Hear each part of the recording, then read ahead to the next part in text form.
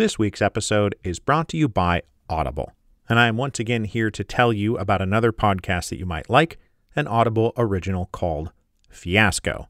Fiasco is a documentary-style podcast hosted by Leon Neyfakh, the co-creator and original host of Slow Burn.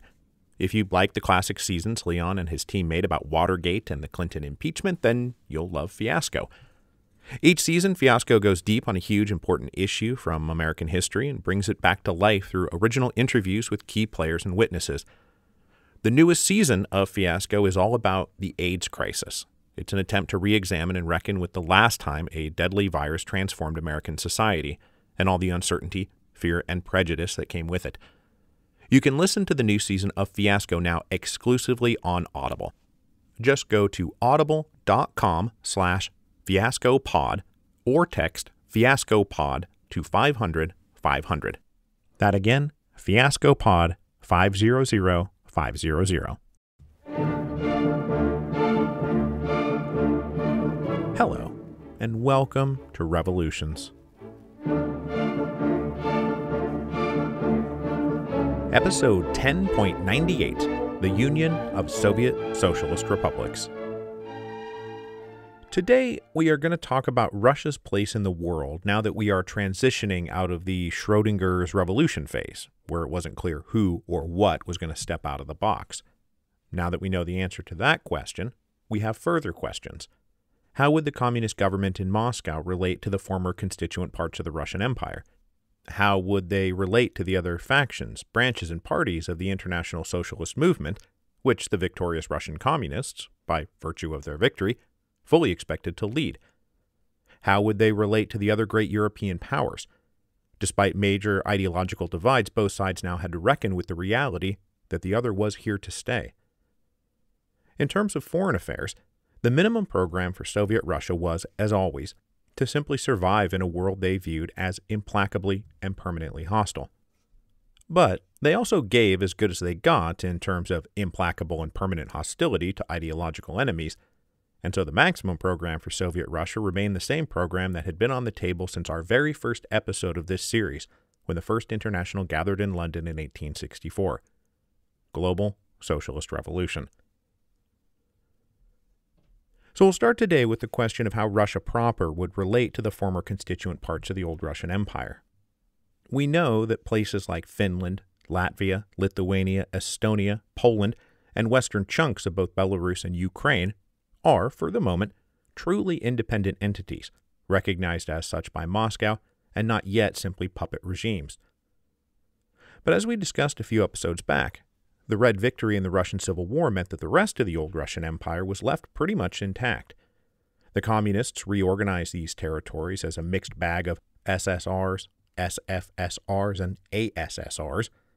Some were officially subordinate to Moscow, others technically sovereign and independent.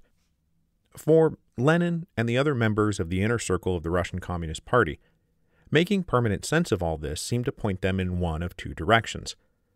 Either take all these territories and truly unite them in a single integrated and centralized sovereign entity, or merely band them together in a loose confederation of independent republics, joined by treaties of alliance, but who otherwise could not and would not tell each other what to do. It was, not for nothing, a very similar question the leaders of the newborn United States faced in the 1780s, after they emerged victorious from their revolution. There were good arguments to be made on both sides, and as you can imagine, there was tension between the hardline Russian communists, who habitually favored the Bolshevik virtues of centralized decision-making and unified discipline, and, say, leaders of the Ukrainian Communist Party or the Georgian Communist Party, who wanted the right to act freely inside their own territories. The years of civil war and the experience of gaining, losing, and then regaining control of these various territories had taught Lenin and the inner circle of the party to be wary of both heavy-handed centralization, which had so often backfired, but also just hands-off independence to leave people to do what they wanted to do. That would leave everyone too divided and vulnerable to the enemies of the revolution. At the 10th Party Congress in March 1921, the same one that had kicked off the NEP and introduced the ban on factions, the party created a commission to study how best to integrate the huge geographic area inside the Soviet orbit along with its vast regional, linguistic, religious, cultural, and ethnic differences. Now, just before the 10th Party Congress, Comrade Stalin, in his capacity as Commissar of Nationalities, made it clear that in his view the party must push for integration and unification of all these territories. Stalin argued, "Not one Soviet republic taken separately can consider itself safe from economic exhaustion and military defeat by world imperialism. Therefore, the isolated existence of separate Soviet republics has no firm basis in view of the threats to their existence from the capitalist states. The national Soviet republics that have freed themselves from their own and from the foreign bourgeoisie will be able to defend their existence and conquer the united forces of imperialism only by joining in a close political union." In other words, Stalin is here channeling his inner Ben Franklin and saying to everyone, join or die. And, not unlike Franklin's vision for the United States, Stalin expected the integrated political, economic, and military systems of a hypothetical Union of Soviets to involve a great deal of regional autonomy for local leaders in the Union's constituent parts, a federalized balance of central power and local controls. By the end of 1921, though, the arguments over whether to integrate, federalize, or have everybody declare independence from everybody else were entirely confined to the members of the Communist Party. Political alternatives to the party could not be tolerated, and so as a matter of deliberate policy, all the other parties out there, be they socialist, anarchist, nationalist, liberal, or conservative, were broken, repressed, persecuted, imprisoned, or exiled. We saw this last week with the trial of the SRs, but I want to take a moment now to talk about Ukraine and close the book on Nestor Makhno. Because when the leaders of Ukraine and Russia get to arguing about how and when and where to integrate with each other, the Ukrainian anarchist movement was as exhausted and broken as Nestor Makhno himself. As we've seen, the Reds and the Blacks in Ukraine had been formal allies off and on throughout the Civil War, up through the final battles against General Wrangel in Crimea in late 1920. Makhno's forces had fought on the front lines of that campaign, but even before it was over, both the Reds and the Blacks positioned themselves to knife each other in the back as soon as they combined to defeat the Whites. Orders had been issued from Moscow to Red Army officers in the area that as soon as Wrangel was beat, that they liquidate the Black Army. The Cheka had already tried and failed to assassinate Makhno, so when orders said liquidate, they meant liquidate. They didn't mean send him home and give him a nice pension. Makhno himself never had any intention of laying down his arms and letting the Russian communists take over Ukraine. So, after Wrangel was defeated, the Reds and the Blacks turned on each other almost immediately. Red Cossack divisions chased Makhno all over Ukraine during the winter of 1920-1921, but he successfully evaded their pursuit. When the Kronstadt rebellion hit in March 1921, Makhno tried to fan the flame of a general anti-communist uprising in Ukraine, but by now the old insurrectionary energy was exhausted from years of constant civil war and rebellion. Still leading a couple thousand loyal partisans, Makhno found his supplies and ammunition depleted, most of his most dedicated fighters dead and buried, and potential new recruits far less enthusiastic about taking up arms, especially as Lenin had demanded communists that were consolidating their hold in Ukraine to check their Russian chauvinism at the door this time. With steam running out of the Black movement, Makhno also had to reckon with his own body. Always leading from the front lines, he had been badly wounded several times, most recently in the stomach. By the summer of 1921, the man who had personally led so many charges on horseback was a wounded invalid who had to be carried around by his bodyguards. Unable to risk going to a proper hospital, and with the prospects for immediate victory against the entrenching communists now dim, Makhno, his wife, and about 100 loyalists decided to break for the relative safety of Poland, where they would seek temporary asylum and, most importantly, access to real doctors. But as Makhno and his comrades booked it west, the Red Army caught their scent. In a fierce firefight in late August, most of Makhno's entourage were killed, and he himself took a somehow non-fatal bullet to the neck. Unable to reach Poland, he had to turn and head for Romania. In early September 1921, he and the last of his followers took down a Red Army checkpoint and crossed the border. The intention was always to come back to Ukraine, but he would never come back. and when he departed, the Makhnovist dream of a black Ukraine quietly died. Nestor Makhno spent the rest of his life in exile, first in Romania for a year before he snuck over into Poland, where he was apprehended and placed in an internment camp in April 1922. Allowed to stay, he got caught up in what appears to have been a Soviet operation to deliberately lure him into a position that compromised his standing with the Polish government, and so they threw him in prison for a year. In prison, his health continued to deteriorate, and the tuberculosis he had long ago contracted was exacerbated. Despairing of everything, Makhno drafted some memoirs in prison and then attempted suicide in April 1924. But he didn't die, and instead he recovered and was allowed to move to Danzig, where he dodged a Russian attempt to kidnap him, then got arrested by local authorities again, and escaped from a German prison. By 1925, he had made his way to Paris, where he spent the final 9 years of his life. This final decade was pretty miserable for Makhno. He struggled to work. He was hobbled by a half-dozen physical disabilities from his years of hard fighting. His mood soured. He separated from his wife.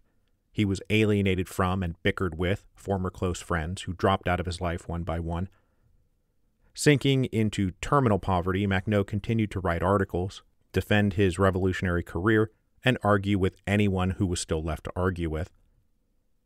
In the early 1930s, a group of Spanish anarchists who idolized him as an almost mythical figure did their best to support him with a meager pension, but it was never enough. And in July 1934, Nestor Makhno died in Paris of complications from tuberculosis, malnutrition, and that greatest of social diseases, poverty. As I said when we embarked on the Russian Revolution, the story of what happened during these years is not so neat and tidy as the Tsar falls in February, the liberals make a hash of things, and the socialists triumph in October. Because the Bolsheviks were just one revolutionary socialist party among many, and it was only after they won the Civil War that they were able to portray themselves as the true embodiment of socialist revolution, while all these other types, Mensheviks and the various flavors of SR, left and right, populist and terrorists, were sinister or delusional deviationists from the true path. It's hard to even remember that the October Revolution was just one group of socialists attacking another group of socialists, and that Kerensky was an SR, not a cadet.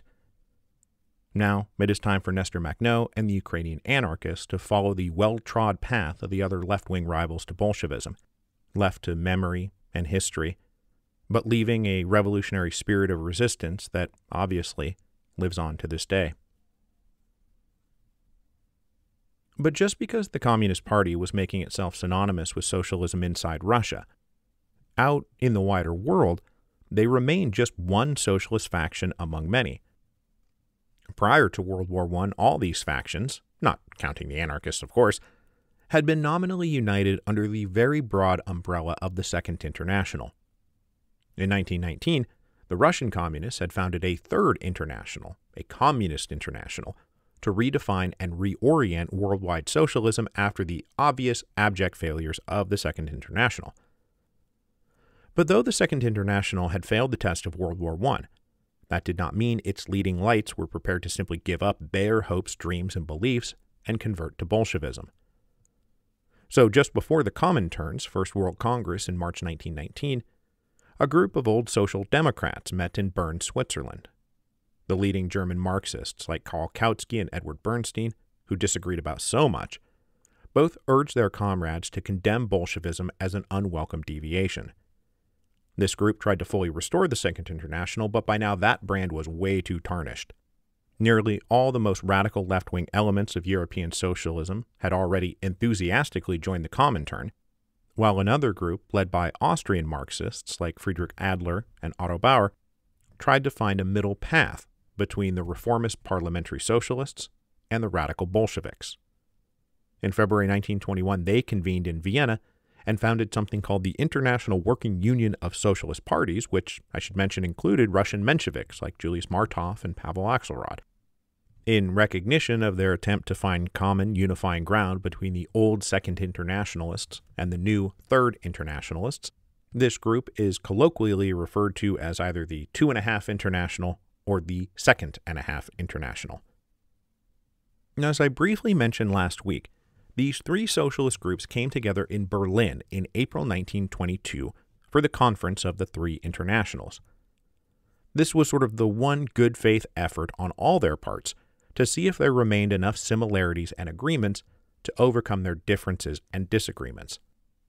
Now, finding this was always going to be tough, as the Comintern was always going to insist groups entering its ranks sign pledges of discipline that the Social Democratic parties were never going to sign, and the Social Democratic parties were always going to insist on strategies, tactics, and policies the Communists believed long since discredited.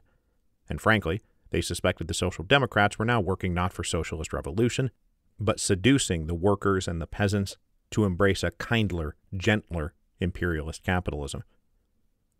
The conference convened on the eve of the trial of the SRs, an obviously controversial development that took up a lot of attention at the Conference of the Three Internationals and which soured relations among them all, especially after Social Democratic observers returned with tales of absurd and tyrannical show trials, not against kings and capitalists, but against fellow comrades. Some left-wing elements outside the communist orbit tried to maintain the hope of a unified international socialist movement, but the bridges between them all were now burning. At the Fourth World Congress of the Comintern in November 1922, they rejected a call to join a decentralized and broadly inclusive international socialist group, leaving it to the last rump of the Second International and the leaders of the 2.5 International to merge with one another, but not with the communists. In May 1923, these more conservative and moderate socialists convened in Hamburg and, recognizing that the Second International was dead and buried, formed a new group called the Labor and Socialist International, or LSI. In contrast to the Comintern, there were very few hard rules for membership, and member parties joined as independent organizations, not as disciplined subsets recognizing a centralized authority. And so, international socialism would go marching into the interwar period divided between communists and social democrats, a divide that would have disastrous consequences for them all, as a new movement called fascism stepped into the breach to make their own bid for world power. Beyond the frontiers of the old Russian Empire, and away from the internecine fights of international socialism, the early 1920s also marked a period of tense conciliation between the great powers of Europe, who now represented wildly different ideological worldviews. Immediately after World War I, the Western capitalist powers had obviously tried to overthrow the communist regime, and, in turn, the communists had tried to overthrow all the Western capitalists. But after all that shook out, they now found themselves in the mutually awkward position of cohabitating a game board that neither could win total control of.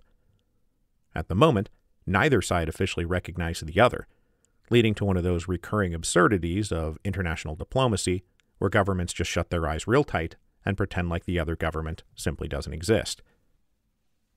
British Prime Minister David Lloyd George was not thrilled about the state of European diplomacy, and so, as we've seen in March 1921, he navigated his way to a British-Soviet trade deal that normalized relationships between the two countries without yet breaking off the magical seal of official recognition. By late 1921, Lloyd George was further troubled by the state of post-World War I Europe and the ongoing ramifications of the incredibly punitive Treaty of Versailles. He lobbied the other great powers to meet in a conference in Genoa in the spring of 1922 for a great reassessment of where they were 3 years into the Treaty of Versailles era. Controversially, this invitation was extended to both Weimar Germany and Soviet Russia, both of whom had been diplomatically isolated by the victorious Allies. Lloyd George hoped this conference would blunt some of the harsher aspects of Versailles, but new French Prime Minister Raymond Poincaré virtually defined his career with hostility to the Germans. In his role as foreign minister during the July crisis, he had been one of the unwitting architects of World War I. Poincaré himself did not attend the Genoa conference, but the French delegation arrived with a brief to allow no let-up on German reparations, and in fact, they were to try to convince the Russians to pursue their own reparations claims against Germany under Article 116 of the Treaty of Versailles. Poincaré's grand vision was to then press French claims to Russian debt contracted by the Tsar that would be paid by these German reparations to Russia. Thus far, the Soviets had refused to recognize or pay those old debts, but if the money came from Germany, maybe they'd be willing to just turn around and funnel it to France. All these maneuvers really accomplished, though, was short-circuiting the less punitive peace Lloyd George hoped for, and instead, once again, unwittingly trigger a nightmare scenario, a Soviet-German Treaty of Friendship. After the Genoa Conference convened on April 10, 1922, the German and Russian delegations met secretly in the nearby resort town of Rapallo, and after several days of negotiations, suddenly emerged with a treaty in hand, much to the shock and horror of the other delegations, especially Britain and France. There was a lot to recommend a German-Soviet agreement at the time. In the new world of the NEP, Russia needed technology, manpower, imports, and industrial expertise that the Germans could provide, and the Germans needed consumer markets and raw materials that the Russians could provide. Germany agreed to abandon all claims to debts taken out by the Tsar, and Russia renounced all reparations claims against Germany under Article 116. And although both sides denied it vehemently, they also signed a secret military treaty, whereby the Russians would house German-financed factories that would supply both countries with munitions, as well as establish training bases for German soldiers forbidden to exist in Germany under the terms of the Versailles Treaty. The Russians, for their part, gained access to military academies for their young officers to train them properly, as well as all those munitions coming out of the factories. But one of the biggest things to come out of the Treaty of Rapallo was simply that Germany became the first great power to officially recognize Soviet Russia, paving the way for the other powers to give up and follow suit. Soviet Russia was a thing. The revolution was over. The Russian communists were the last ones still standing, and no one was on the verge of knocking them over. There was no sense in denying it anymore. Soviet Russia was a thing. But I want to end today by advancing beyond merely Soviet Russia, which was now a thing, but it was not the official entity that would be the thing interacting with the other great powers on the world stage in the years and decades to come. For that, we need to turn our attention to the Soviet Union. What is the Soviet Union? What is this entity that emerged from a decade of World War, Civil War, and revolution? It was often casually treated in the West as merely synonymous with Russia or the Russians, but the USSR was more complicated than that, and it represented a compromise between the two big available options we talked about at the beginning of today's episode: complete consolidation and centralization, or separation, divorce, and mutual independence. In January 1922, Georgy Chicherin, the People's Commissar for Foreign Affairs, was about to go off and negotiate the Treaty of Rapallo with his German counterparts.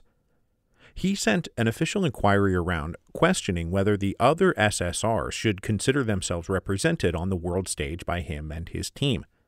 Effectively, could he represent those other SSRs in his capacity as Commissar of Foreign Affairs for only the Russian Soviet Federative Socialist Republic? And though there was no legal mechanism allowing for this, people like Comrade Stalin said that Russia should represent the other SSRs in foreign affairs. Now, this led to discussions and arguments with leaders of the various other SSRs about the feasibility and desirability of creating an official legal union that would formalize all of this.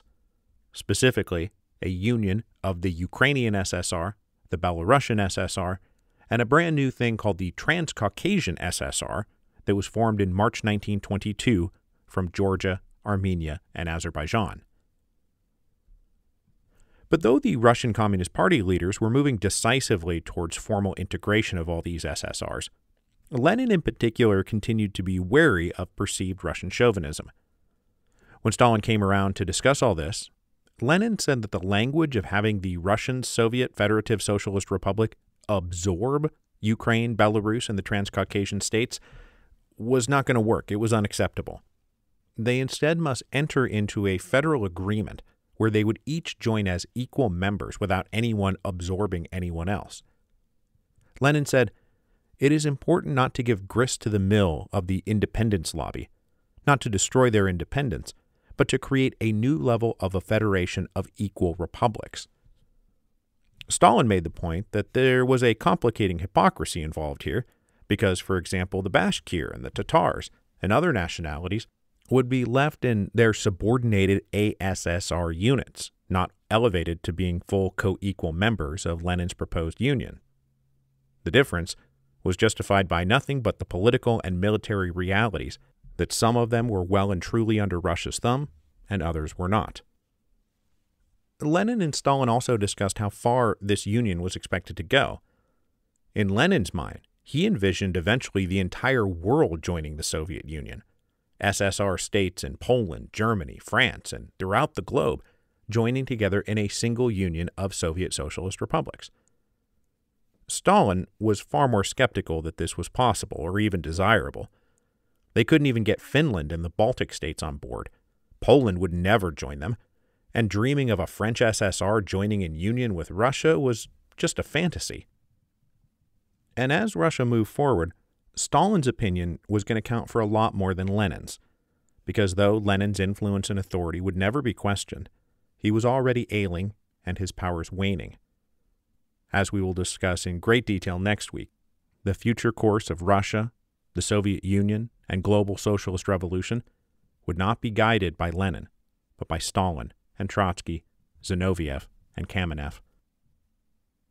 The principal opponent of Stalin's model of the RSFSR, but for everybody, was a guy called Christian Rakovsky, an ethnically Bulgarian communist, a close ally of Trotsky, and presently head of government for the Ukrainian SSR.